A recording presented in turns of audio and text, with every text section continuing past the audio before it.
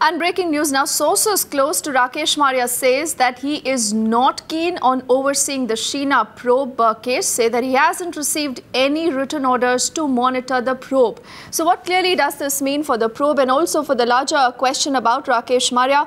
Remember, this is an important story that we've been tracking ever since yesterday when the news broke that he has now been shunted out. Rather, it was all about a promotion when he's transferred now to the DG Home Guards. But now what we are getting to hear is that Rakesh Maria says that he hasn't received any written orders saying that he needs to oversee the probe in the Sheena Bora case. And does this also mean that he is unlikely then to head that probe? Does this mean that the rift between him and the Maharashtra government perhaps is only getting more deeper from here? And who really is he hinting at from this entire story?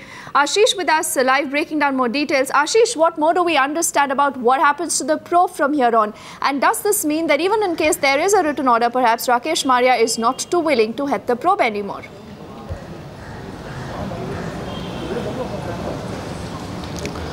Well, that's right, Deepti. I just spoke to a few people close to Rakesh Maria, and they have confirmed to me that Rakesh Maria is unlikely to oversee the entire Sheena probe thing because he has not received any written orders from the government, and also he is in fact not interested in overseeing Sheena probe anymore. But we will have to wait for some time until the government sends a written order